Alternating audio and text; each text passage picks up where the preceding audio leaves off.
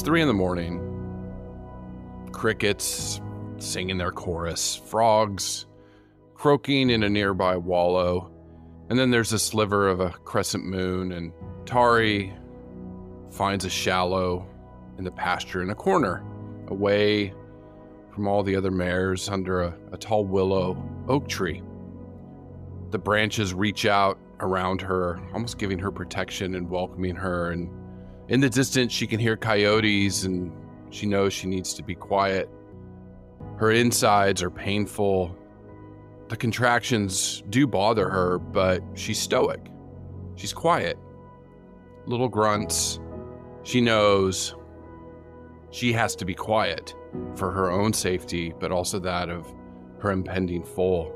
As she scrapes the ground and tries to nip at her sides because they are so painful, her water breaks, and she feels another contraction as her sides squeeze tight to push that foal through the birth canal. And she finally lays down. And as she labors through for the next 15, 20 minutes, she breathes deeply and sighs, but again, quietly. And the contractions keep increasing in intensity and intensity and intensity. Her hind legs straining with the efforts of getting that foal out of her.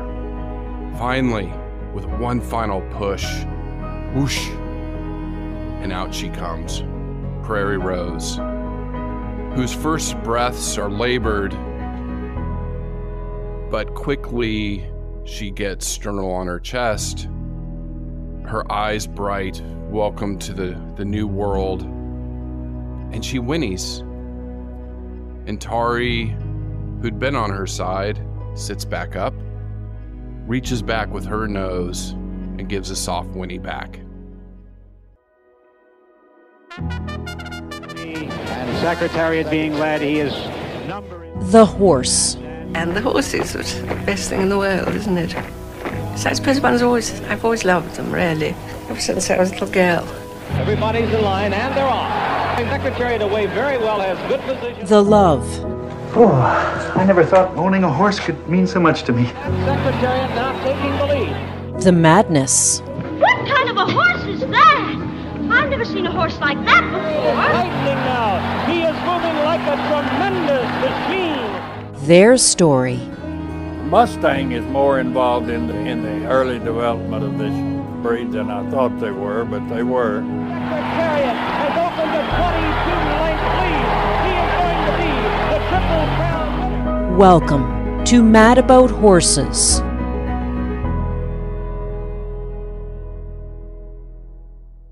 Hello, I'm Dr. Chris Mortensen. I've been equine educator, scientist, and researcher for over 20 years, and equine reproductive physiologist. And in this episode of Mad About Horses, we're going to talk about the most exciting part, I believe, in the horse industry. This is the one I've argued with my colleagues for decades that is the most exciting part of doing research in equids.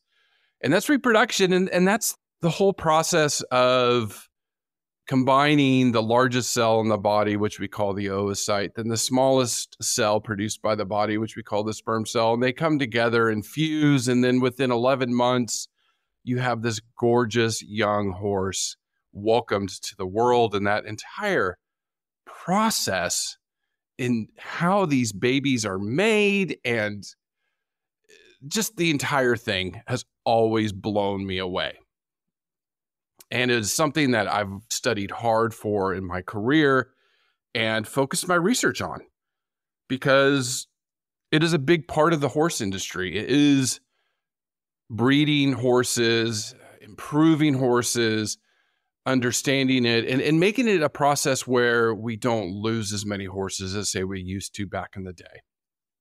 Now, I opened with Tari giving birth to Prairie Rose in her pasture. And in this episode, I'm going to talk about why that isn't ideal.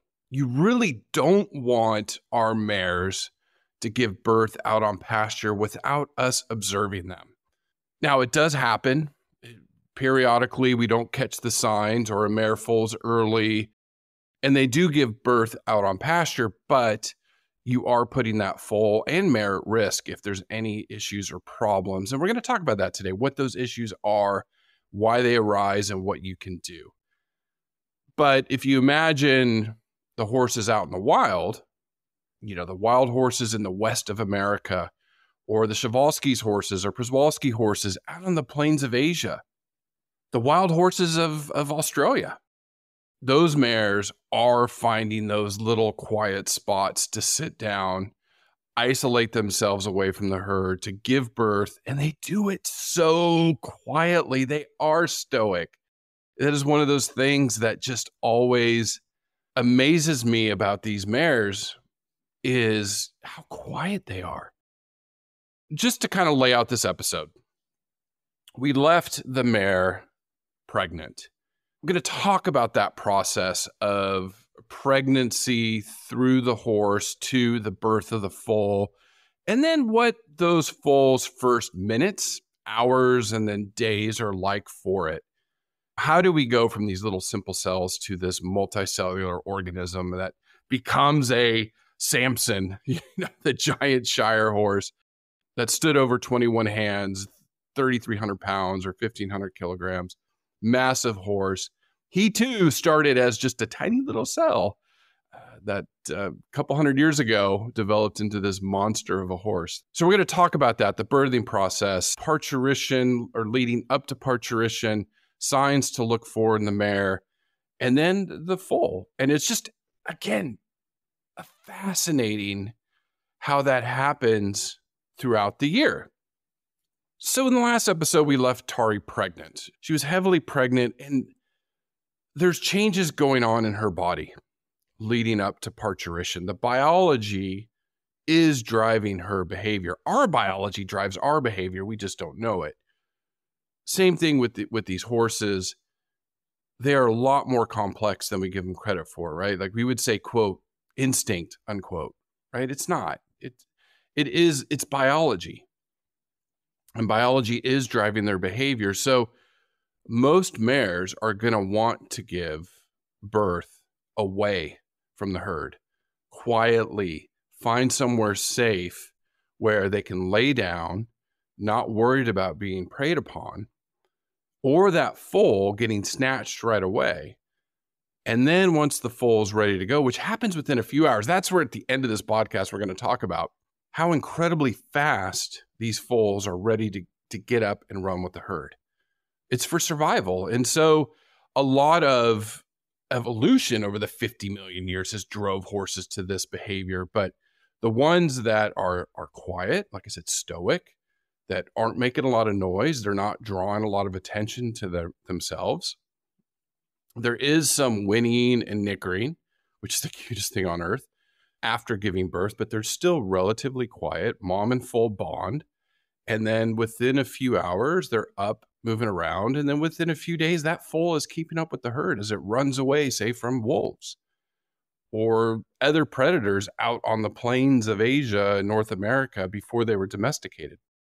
As I mentioned in the last podcast, most of this foal growth is going in the last 3 months of gestation. So horses' pregnancy is 11 months. So month 8, 9, 10, going into month 11, you see this dramatic growth in the foal.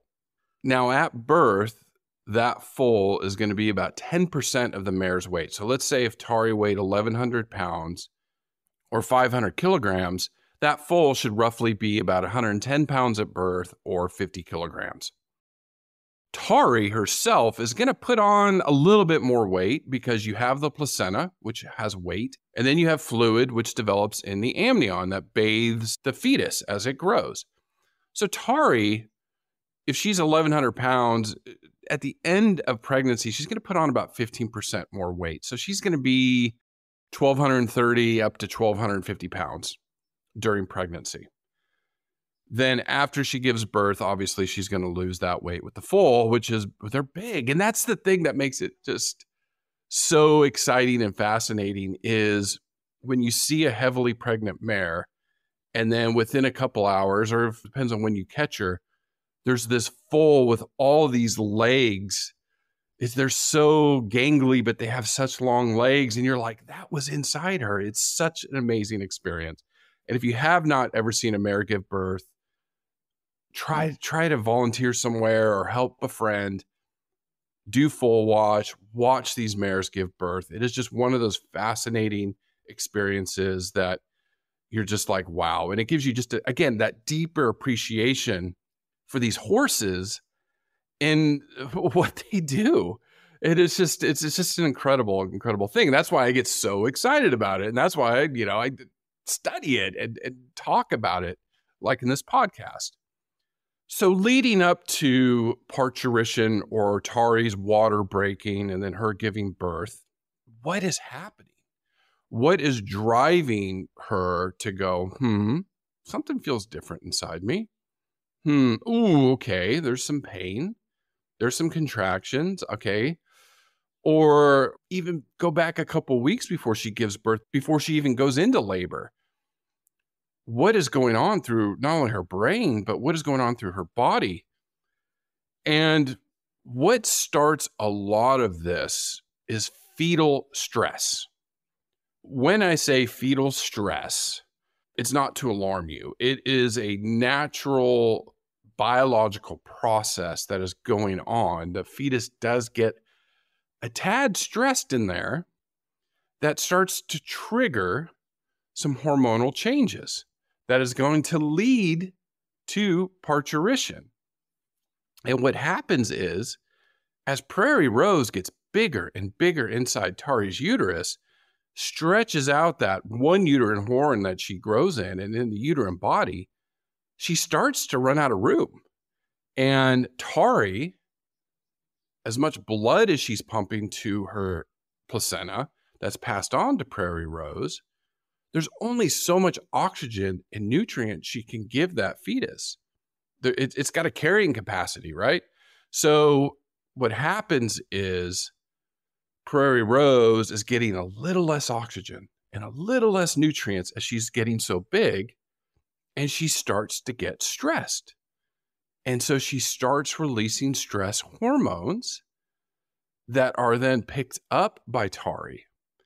And so it starts to convert certain hormones to prepare Tari's body. And this is, again, why biology is so incredible and fun to study. It's all a biological process. Those hormones start to change. So progesterone starts to change to estradiol, to estrogen. And estrogen starts to loosen up the cervix. Estrogen also starts to cause some uterine contractions. And then there's another hormone called relaxin that does what it says. It relaxes the mare's connective tissue. And if you can imagine, the birth canal is through the hips of the mare. She has to pass this 110-pound, 120-pound foal through that birth canal. And her hips have to stretch to let that happen. And so this hormone called relaxin starts relaxing those joints, other tissues, so they can stretch to pass this foal through the birth canal. It is one of the most fun things, and I used to teach this to my students, to test the tension strength of a horse's tail as she's led up to parturition. One of the things we teach and we want to look at when we're seeing if a mare is getting ready to give birth is just check her tail strength and tail tension. So if you go to any horse, go to your horse today when you're grooming them and just try to raise their tail a little bit. They're going to fight you a little bit. They have muscular control. There's some tension there, and they're not going to just let you readily, move it around. With this hormone relaxin, as they get closer and closer to parturition, that tail is like a rubber hose. And you got to be careful. You don't want to break her tail, obviously. So do this with caution, but lift that tail up a little bit and you'll realize there's no fighting. There's no tension. It's rubbery. And that's relaxin. Relaxin is getting her body ready to pass this foal. So there is a lot of biological signaling going on to tell Tari, hey, your baby's coming. So let's get ready. And then with management, we're able to recognize those cues, and then we're going to pull them into foaling stalls or paddocks or an area where we can watch them, which we call foal watch, which I'm going to talk about here in a little bit, why that's so important. Now, the old saying goes, and I learned this early on in my career, is when it comes to parturition or giving birth, the foal determines the day, the mare determines the hour. We know the foal is stressed, which is triggering these hormonal changes. It's going to get to the point where the mare's physically ready to pass the foal, but the time's not right. Let's put ourselves in Tari's hooves. Again, we'll be the wild horses out in the American West. You've got predators like mountain lions. You've got predators like bears. There are wolves. So you had all these predators wanting an easy meal. And what's easier than a mare laying down trying to pass a foal? Or if that mare could get up and get away, there's a foal right there. That's a free, easy meal for a predator. So the horses that over time were able to give birth when it's a lot harder for predators to see and find them. And things like smell and sound. So mares like to go and find little wallows or places where they're kind of away from the wind, like under trees or in bushes. And that's why they're so stoic and quiet, because they don't want to alert any predators out there. So that's where it comes where the mare can we kind of described it as clenching down on her uterus, like, nope, not yet. We're gonna go later tonight. We're gonna go later tonight. Baby's coming today, but we're gonna wait until night. And the data shows that. In a wonderful study by Pete McHugh and Ferris that was published in the Equine Veterinary Journal a little over 10 years ago, and it was parturition, dystocia, and foal survival. And this was a study on 1,047 births. Very, very large data set.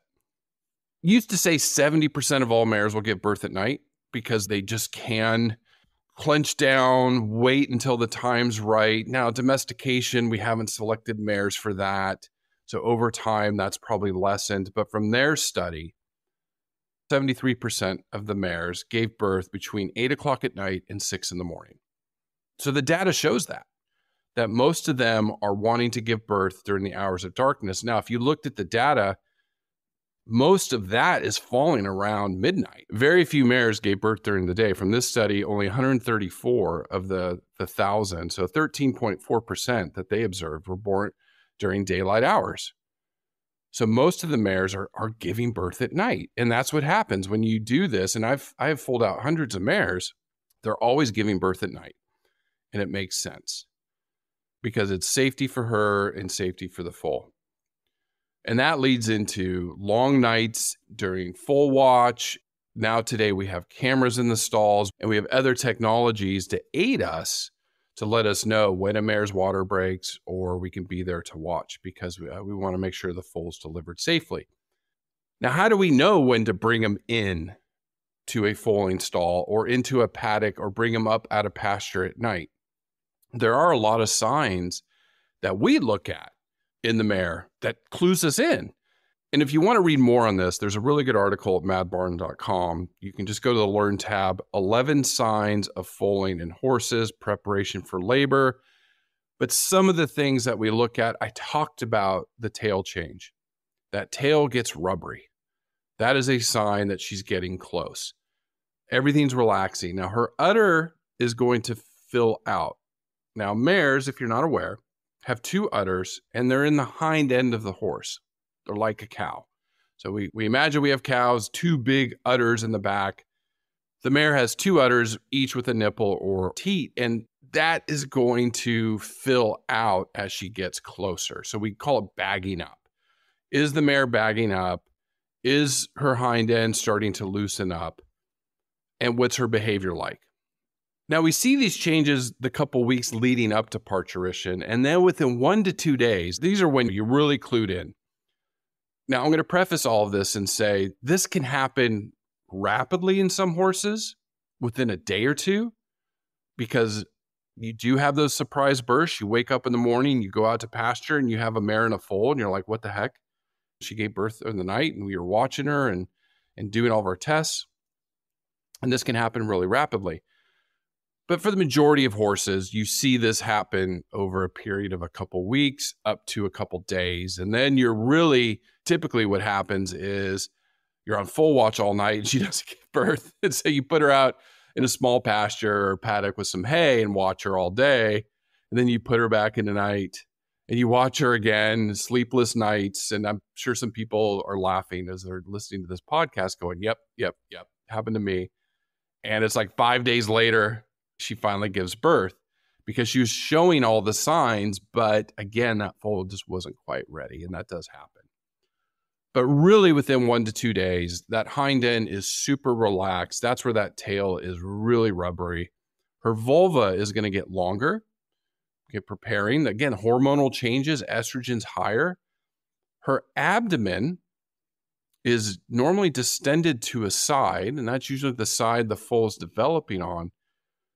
We describe it as like her belly drops and it becomes more symmetrical when looking from the mare from behind. And you look at a pregnant mare, you can generally see one side's bulging out more than the other. And that's the side, because remember, the mare has 2 uterine horns. That's the side the foal is developing on. As she gets closer to parturition, that becomes more symmetrical because that foal is moving, is getting ready, is being nudged to get into the position to go in the birth canal properly. So you should see like her belly drop, and then that becomes more symmetrical. Big signs that we look for is her udder and teats. And there's this phenomenon called waxing of the teats, or little beads of colostrum, which is the first milk the mare produces, at the tip of the teats. And you'll see this. In some extreme examples, milk will be streaming, which is, that's a whole other podcast again with colostrum, but the mare only produces so much colostrum that she needs to give the foal. But you do see a little dripping or just a little bit of that like drying at the tip. And that's a clear sign that she's getting close. Now, when we see those signs, you want to observe your mare and you want to watch her behavior.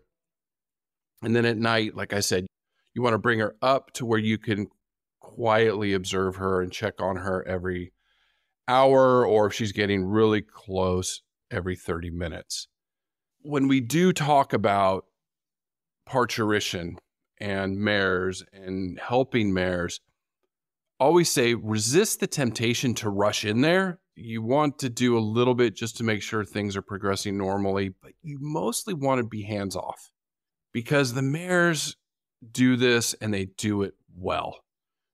I have been through so many births with horses and very rarely did I need to intervene.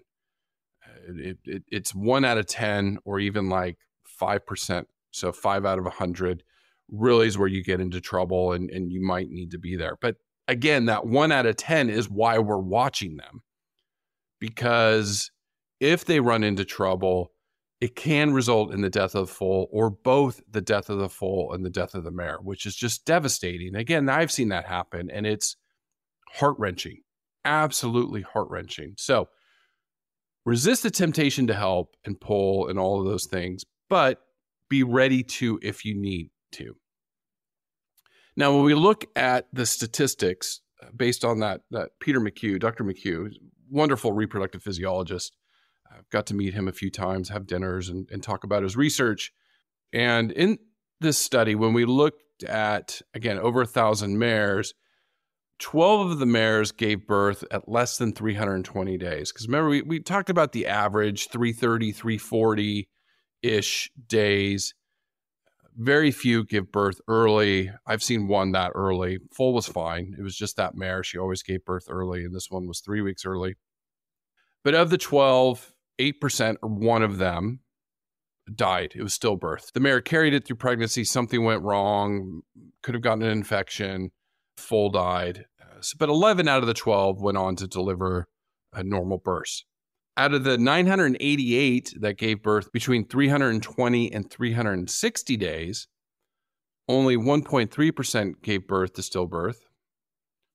Most went on to give birth to healthy foals.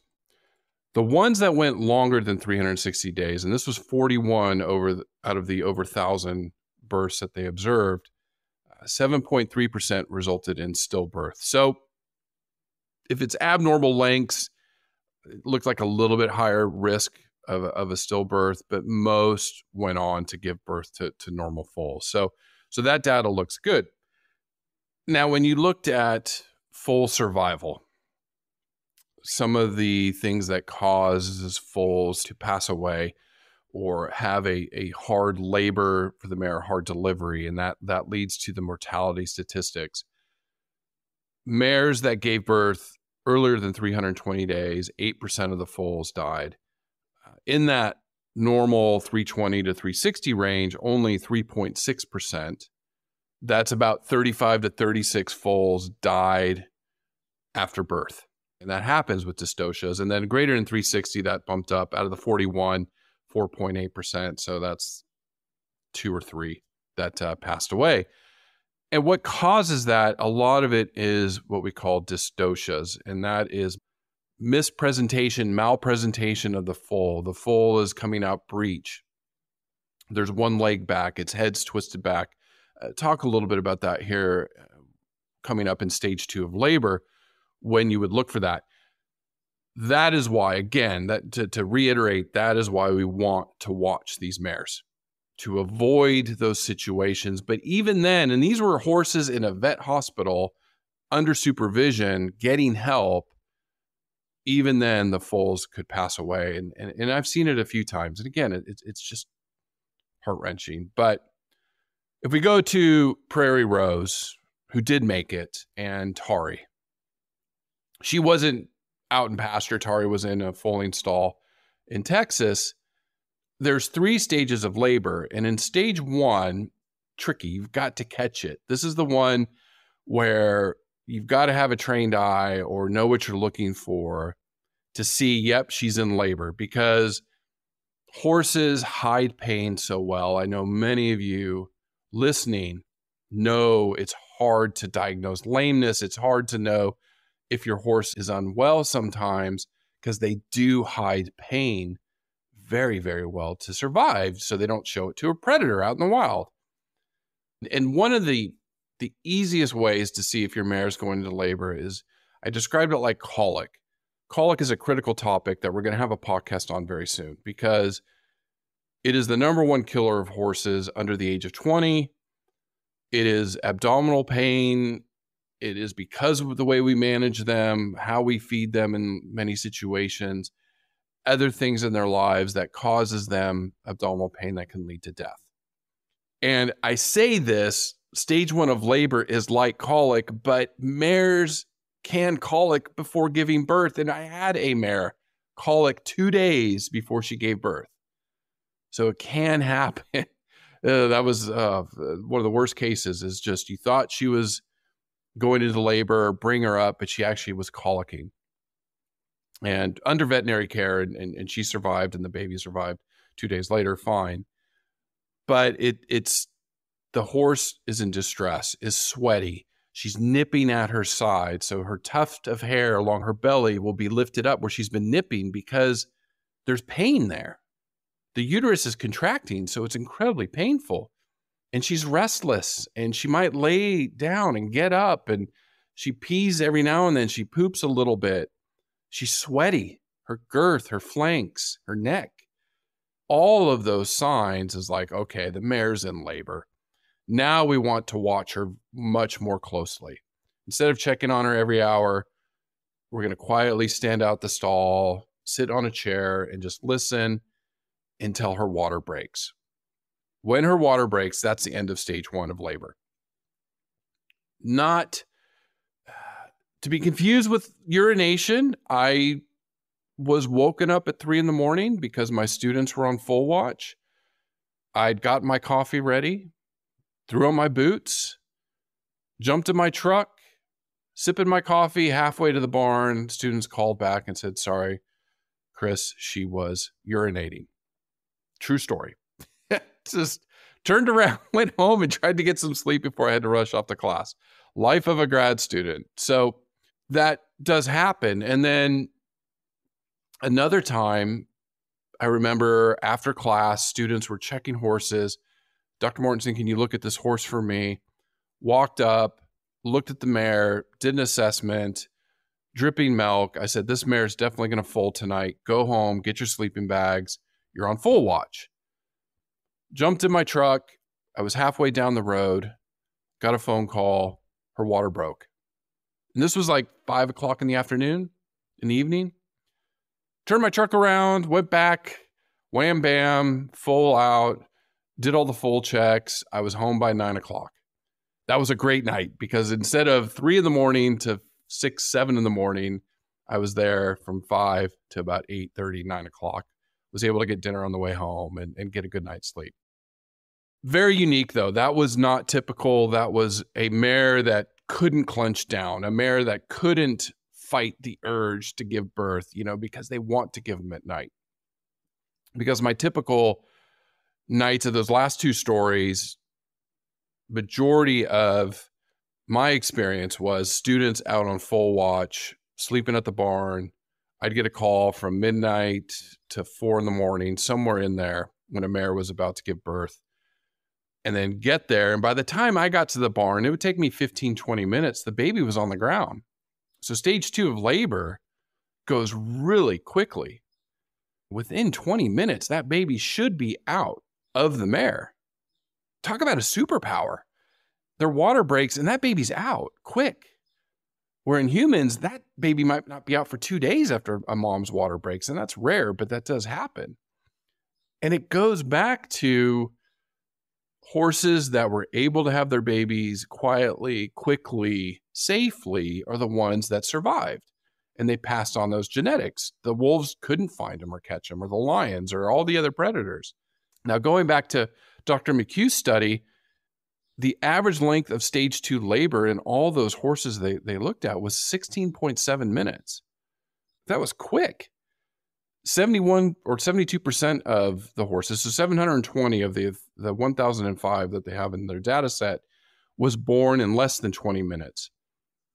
When stage 2 went greater than 40 minutes, that's where you saw a lot of full mortality, which again, I'm going to talk about here in a second because it is that's the hard part of it. But most of it is that foal is out. And then again, one of those moments when you think back of working with horses and it just grin to grin, smile from ear to ear, is when that mare and foal bond for the first time. It is one of those moments in my career again and again and again. Every time I see it, every time I hear it, it makes my heart sing. Bottom line is that foal mare bonding that begins right away.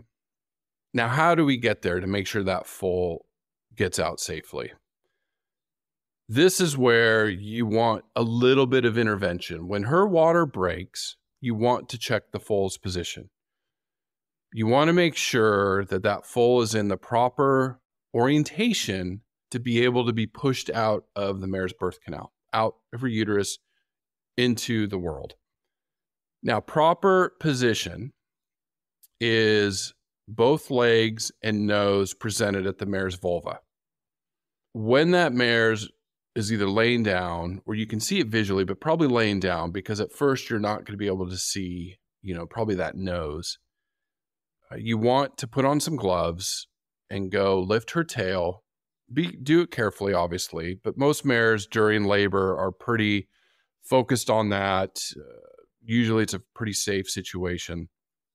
And you should feel both hooves with their feet pointed down and the nose right above it.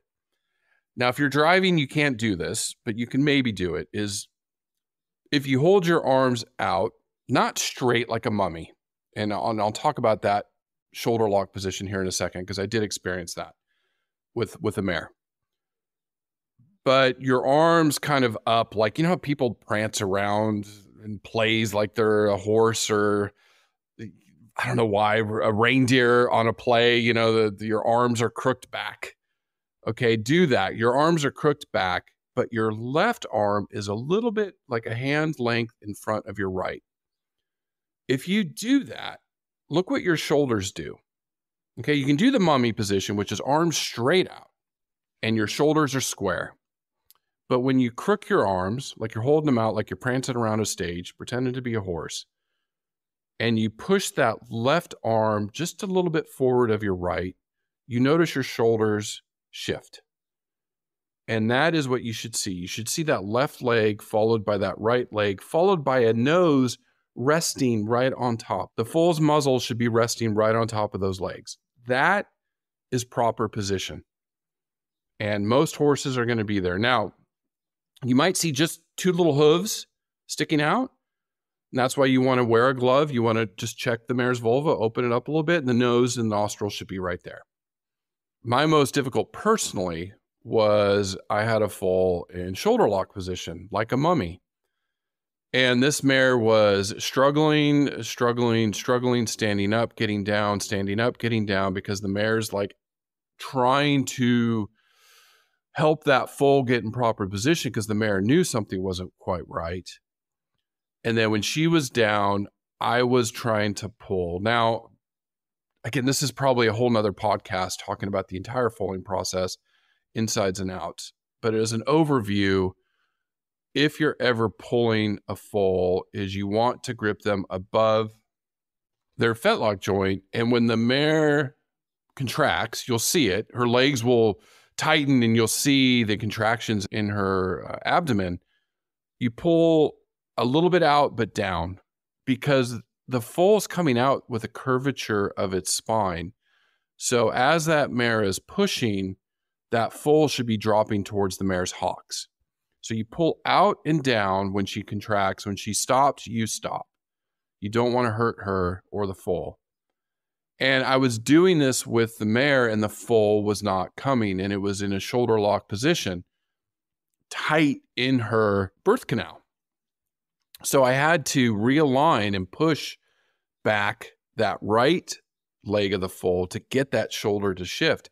Finally, me and a student, and I had the trailer ready. I said, if we can't get it this time, we're going to put the mare in the trailer and get over to the vet hospital immediately.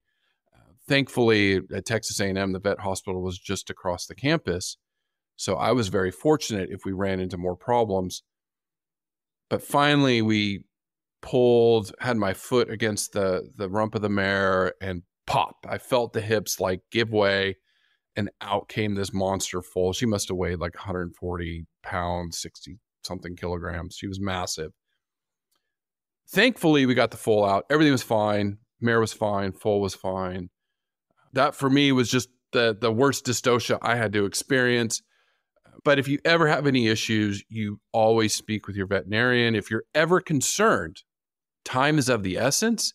You want to call your veterinarian immediately. And your horse vets know this. This is what they do during breeding season, right? They're running around doing calls, emergency calls, and dystocias and things like that. If you want to learn more, there's a really good article, madbarn.com. Go learn tab, dystocia in horses, signs, causes, and treatments of foaling difficulties. One of our veterinarians wrote that article. You could read about that.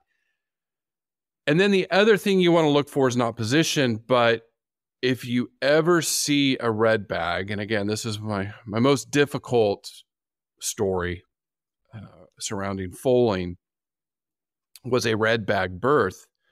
And what a red bag birth is, the mare's water doesn't break per se, but her entire placenta separates prematurely from her uterus.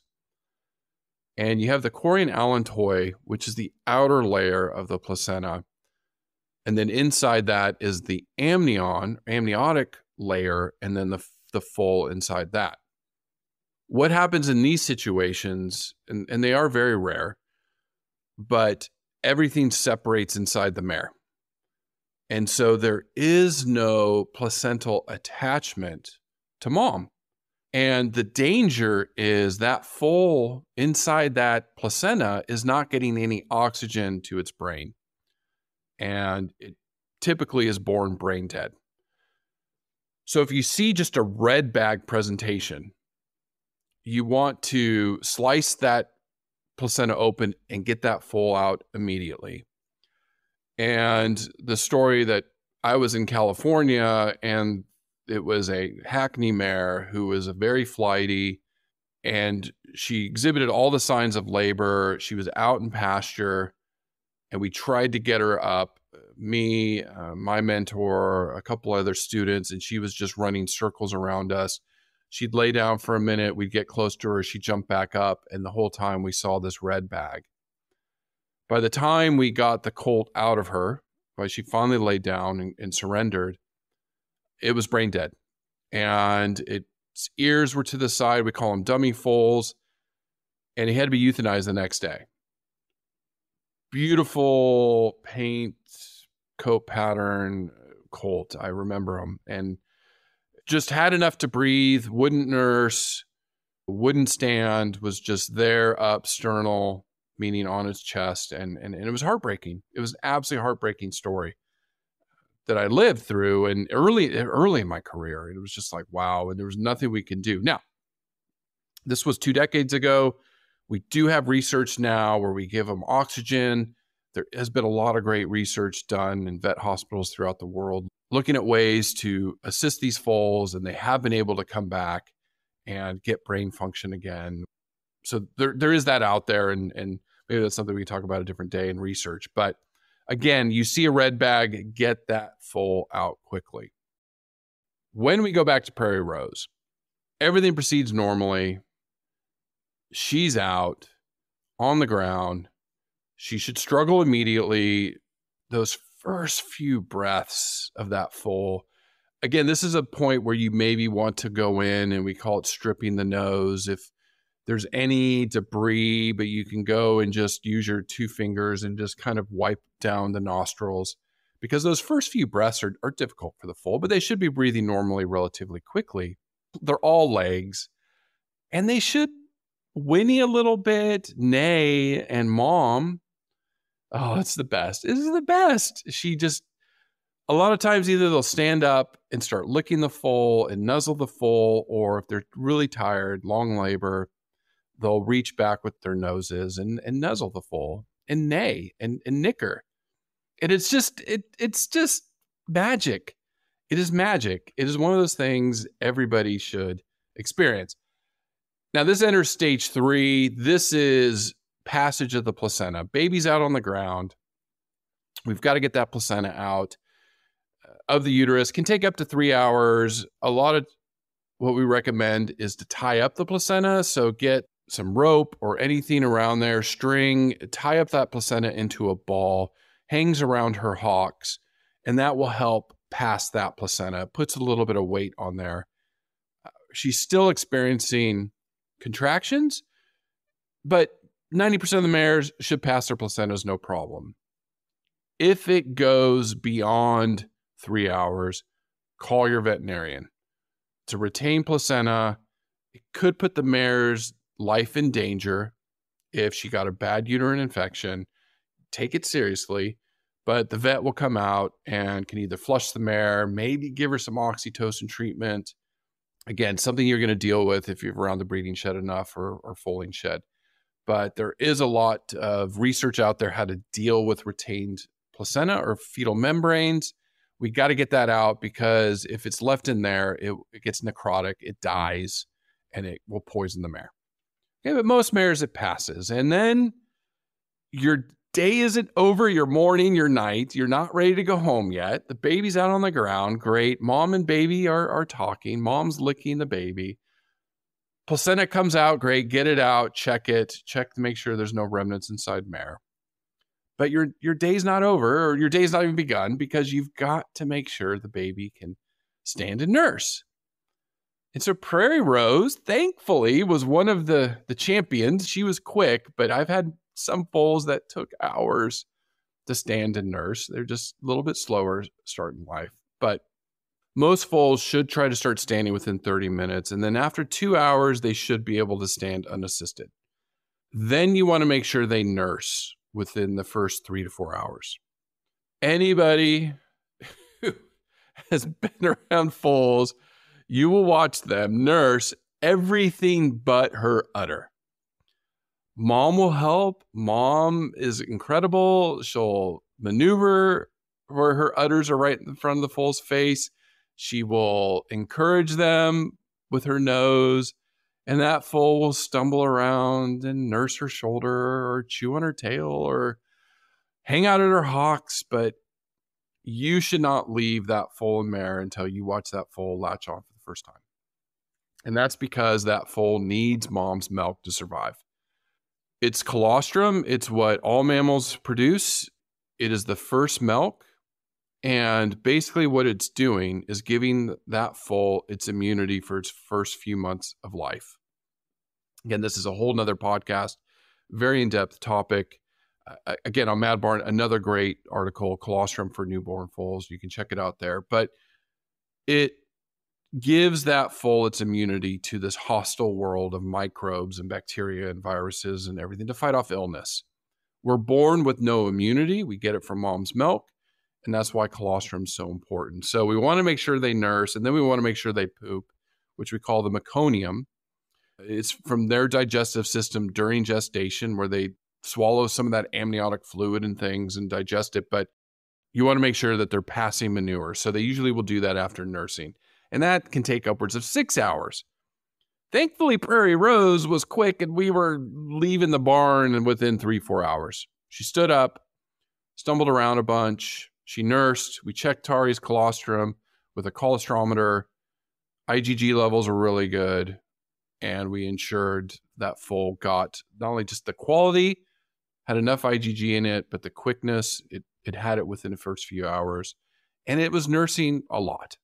The other thing you want to do is IgG tests. Again, and I'll link these in my show notes. I will link some of these articles so they're easy for you to access. But IgG testing in foals is another good article you can read at madbarn.com. It is one thing we want to do within 24 hours.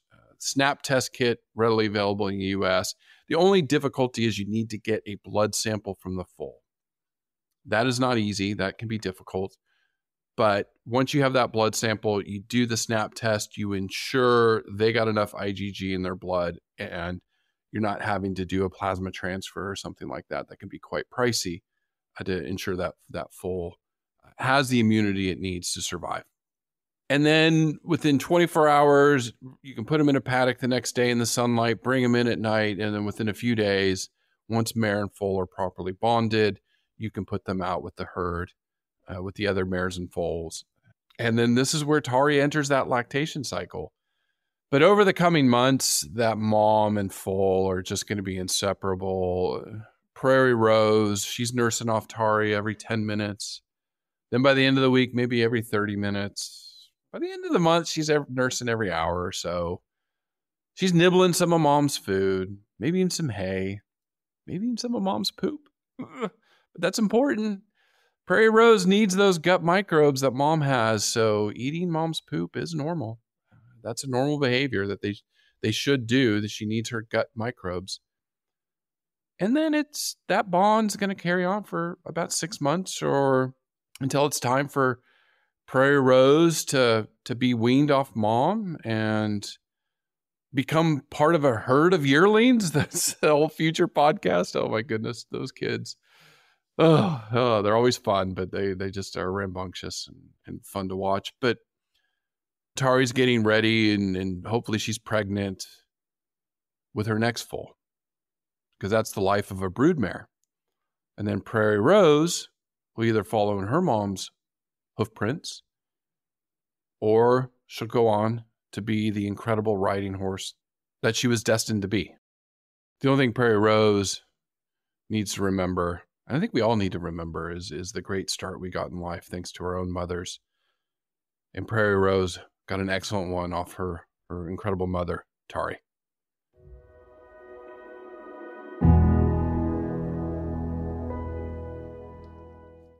I love talking about foaling, and it brings back so many fun memories and some hard ones. I mean, some really, really hard ones. That Hackney colt, that mare, we couldn't get her down.